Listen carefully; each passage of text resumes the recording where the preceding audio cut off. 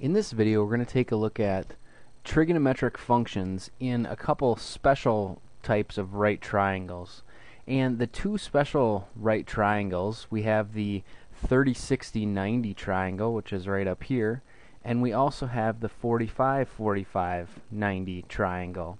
It turns out that the 30, 60, 90 triangle is always in the ratio of the side lengths are 1, 2, and the square root of 3.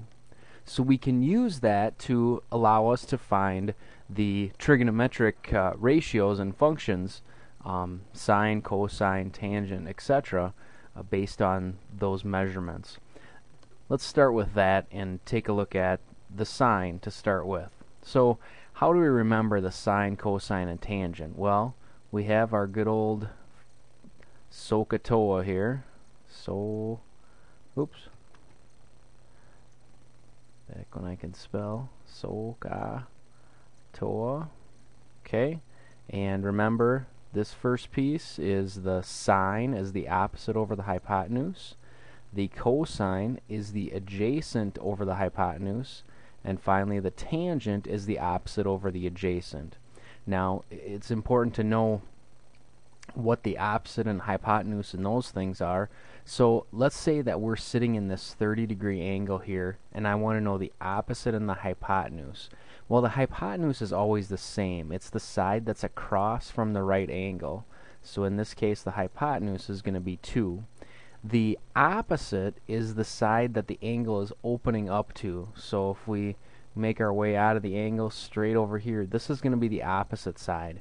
The adjacent one is the one that if I was standing in this angle, I could touch it, and it's not the hypotenuse. The hypotenuse is the one with 2 here, and the adjacent one then must be this square root of 3. That's all that's left. So, and we can also look at the reciprocal functions, the secant, cosecant, and cotangent, and we'll do those after we get done with the sine, cosine, and tangent. So, let's see. Let's start with the 30-degree angle sitting right here. We'll take the sine of 30 degrees. Well, that's going to be the opposite, which is 1, over the hypotenuse, which is 2. So the sine of 30 degrees is equal to 1/2. All right. How about the cosine? Cosine of 30 degrees. Well, it's going to be the adjacent over the hypotenuse. So we have the square root of 3 over 2. And then finally the tangent. And remember, the tangent is the opposite over the adjacent. So if we have the opposite there, coming out from the 30-degree angle, is 1. And then the adjacent is the square root of 3. Ooh, we got a little trouble here. Remember that we can't leave a radical or a square root on the bottom in the denominator. So what I need to do is rationalize this denominator. So I need to multiply by the square root of 3 on the top and the bottom. If I simplify that, that's going to give me the square root of 3 over 3. Okay, so we've got the sine, cosine, and tangent of that 30-degree angle.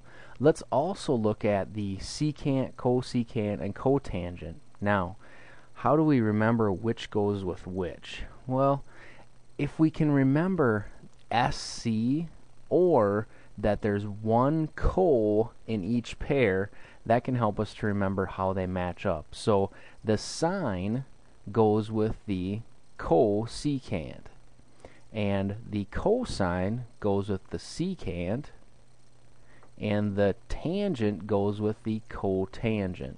So either we can remember SC, notice the SC pair in each of these, or that there's one co in each pair. That can help us to remember how they go together. Then it's just a matter of taking the reciprocals.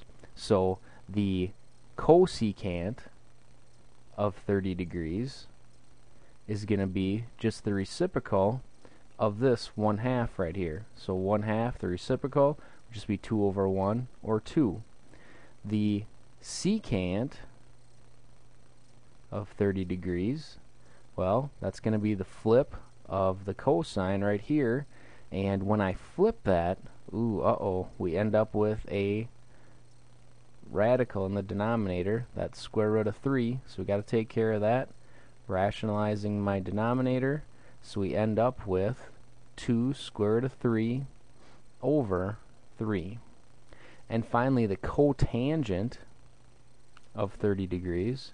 Well, for this one, notice how if I flip this one right here, took the reciprocal of this, I would end up with that square root in the denominator, and I don't want that. So if I go back to what I originally wrote here, we've got the square root in the bottom, so when I flip it, it's going to be on the top where I want it. Perfect. So I'm going to put the square root of 3, and that will be over 1, which is just going to be the square root of 3. Okay, so we have the 6 trigonometric functions for 30 degrees. Okay, we could do the same thing for 60 degrees. So I could go through and figure out those ratios. The sine, again, would be the opposite. In this case, the opposite is this square root of 3 over the hypotenuse, so it would be square root of 3 over 2. Let me just switch colors and write those down. We'll do at least a few of them here. So the sine of 60 is equal to the square root of 3 over 2, the opposite over the hypotenuse. Then the cosine of 60 is going to be equal to the adjacent, which in this case is 1 over the hypotenuse. And finally, we have the tangent of 60, which is going to be the opposite over the adjacent. So we have the square root of 3 over 1, or just the square root of 3. So there are my values for 60 degrees. Now, let's take a look at this 45-degree triangle. On the 45-degree triangle, what we find is that the side lengths are in the ratio of 1. So if these two sides have a length of 1, the hypotenuse has a length of the square root of 2. And the reason for that, we can find that if we just remember that these two are 1. Remember, the Pythagorean theorem would allow us to find that side, and it would be the square root of 2 in terms of the length. So we can do the same thing, finding our trigonometric functions. We'll start with the sine of 45, and that's going to be, if we have 45, well, it's the same thing, either 45. So 1 over the opposite over the hypotenuse, so 1 over the square root of 2. Oops, I need to rationalize, so I have to multiply by the square root of 2 on the top and bottom. That's going to give me the square root of 2 over 2. So that's my sine of 45 degrees. The cosine of 45 degrees, going to be awfully similar. We've got the adjacent, which is 1 over the hypotenuse, so we've got the same thing, so I'm just going to skip right over to here. Square root of 2 over 2. And finally, the tangent of 45 degrees is going to be equal to the opposite, which is 1, over the adjacent, which is also 1, so that'll just be 1. Okay, and again, if I wanted to, I could find the cosecant, secant, and cotangent just by doing those flips and taking advantage of a situation where the square root's on the bottom, because when we flip it, it'll be on the top. Now, what you hopefully maybe notice here is that 30, 45, and 60 are some values that are going to come up when we start looking at the unit circle.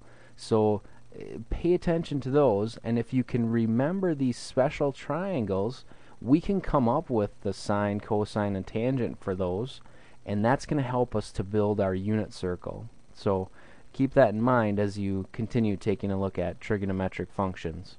Hope this video was helpful. Keep working hard on your math.